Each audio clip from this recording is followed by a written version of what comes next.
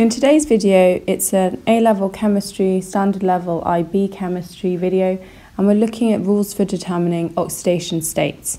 When we're looking at oxidation states, it all relies on us understanding what oxidation and reduction are. So remember, oil rig will help you with this.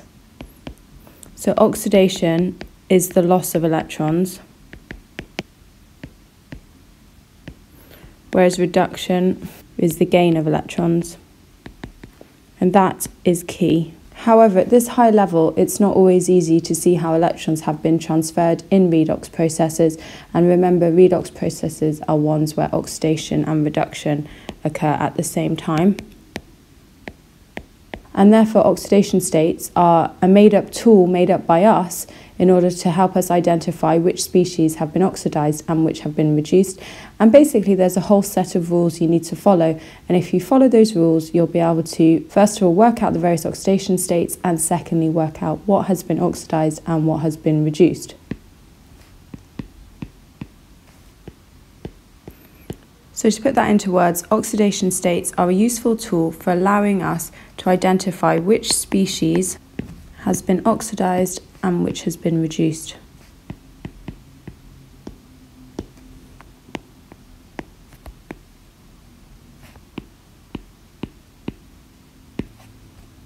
So here are oxidation state rules, or you could have said our oxidation number rules. It means the same thing. And our first rule you have to learn is that elements which are not combined with other elements have an oxidation state of 0.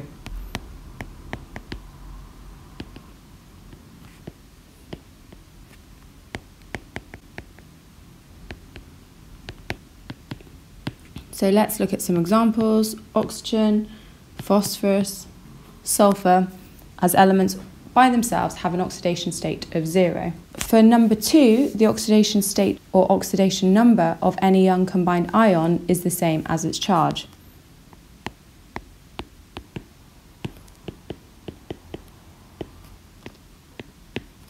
So taking sodium ion, for example, its oxidation state will be +1.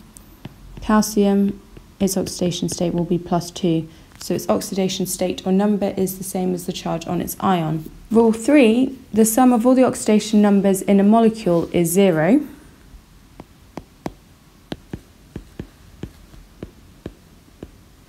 Such as water, carbon dioxide,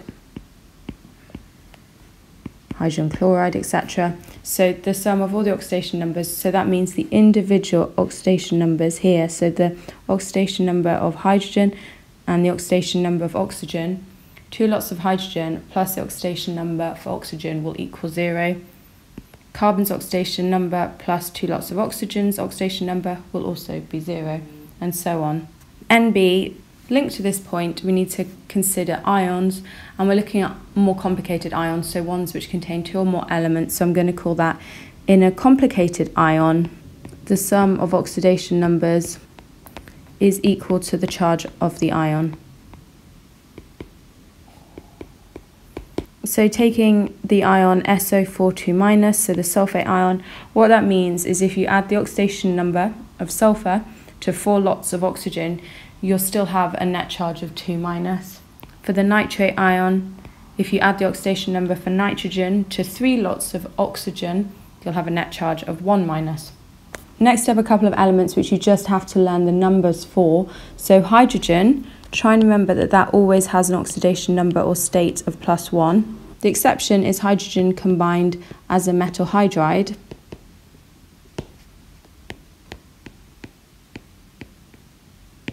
And here it has an oxidation number of -1. So you must learn that exception. Fluorine is the second element you need to know the oxidation number off by heart, and its oxidation number is always -1. Oxygen now, this is slightly more complicated. It usually has an oxidation number of -2. However, there are a few exceptions. So firstly, in peroxides, it has an oxidation number of -1 instead of -2. And secondly, when it combines with fluorine, it has an oxidation number of +1. In order for this to make more sense, let's write the peroxide formula, and that's H2O2.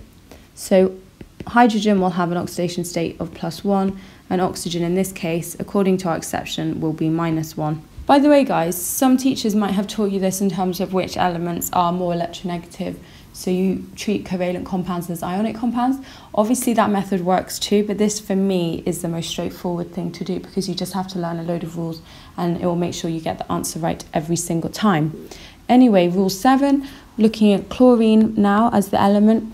Remember that it always has an oxidation number of -1. There is an exception here. So when it's combined with fluorine, it switches the sign of its oxidation number to being positive, and the same is true for oxygen. Now, the number it turns into will very much depend on the compound you find it in, and we will look at some examples to make sure that actually makes sense for you guys. And then the last rule, which is fairly straightforward, and hopefully you remember this from GCSE and IGCSE, for groups 1 to 3, the oxidation number is the same as the group number.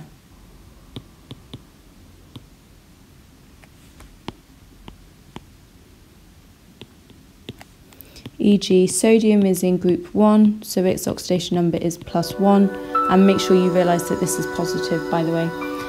Calcium is in group 2, its oxidation number is +2. Aluminium is in group 3, so its oxidation number is +3. So let's have a look at some various examples, and we're going to work out the various oxidation numbers of the elements found within these examples. So 1, we're going to look at ammonia.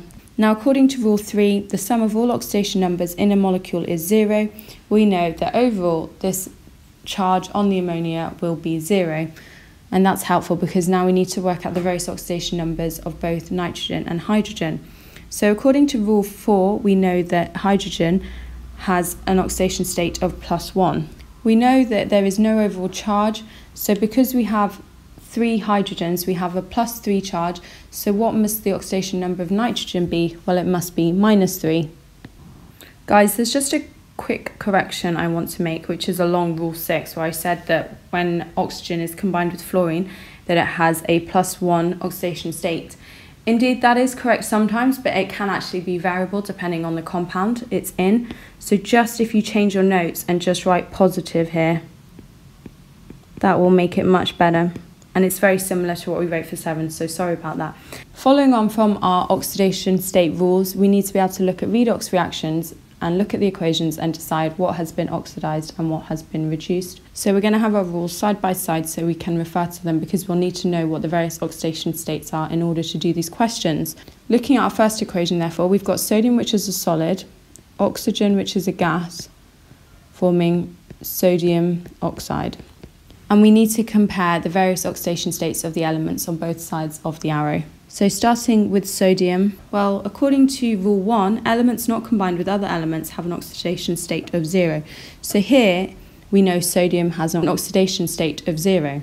Looking at it in sodium oxide, so according to rule 8, for groups 1, 2 and 3, the oxidation number is the same as the group number.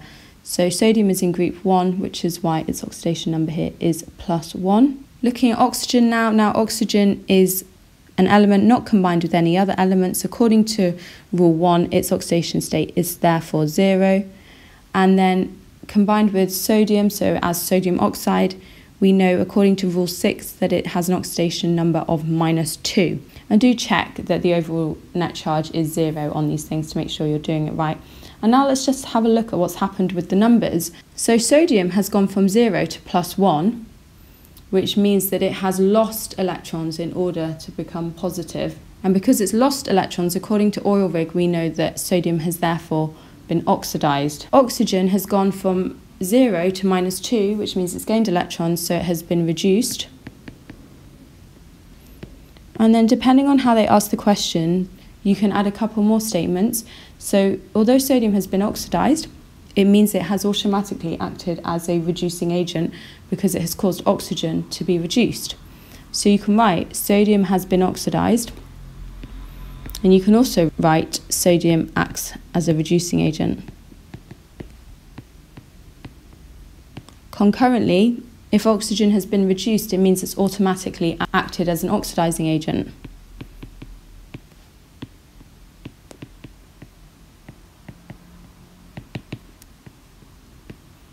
Let's look at a second example where copper oxide reacts with hydrogen to form copper plus water. So starting with oxygen, let's work out its changes in oxidation state.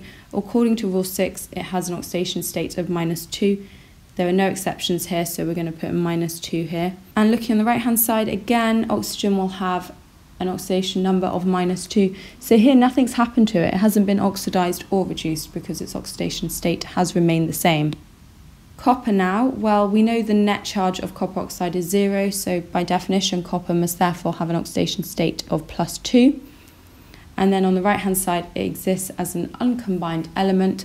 According to rule 1, its oxidation state must therefore be 0.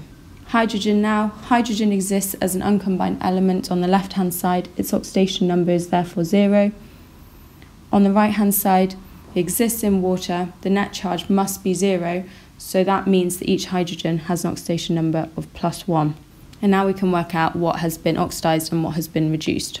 So copper has gone from +2 to 0, which means it has gained electrons in order to become effectively more negative. So copper has been reduced. And we might as well write the matching statement here, which is that it acts as an oxidizing agent.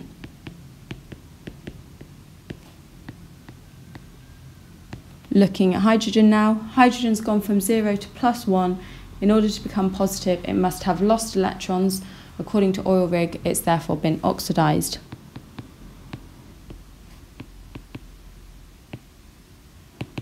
And automatically acts as a reducing agent.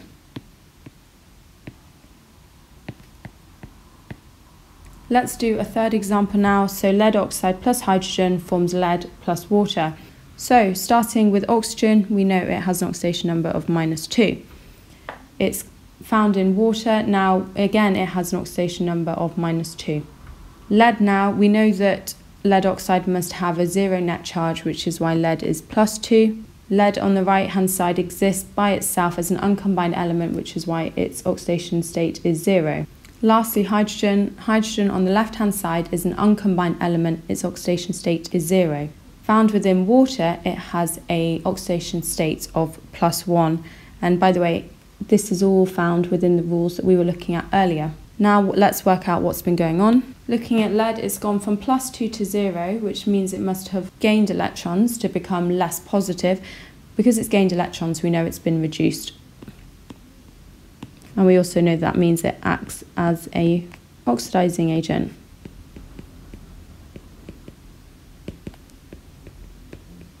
Oxygen has remained the same. It has neither been oxidized or reduced because its oxidation number has remained at -2. Hydrogen, however, has gone from having a 0 oxidation state to a +1 oxidation state. In order to become positive, it must have therefore lost electrons, and therefore hydrogen has been oxidized. And as such, acts as a reducing agent.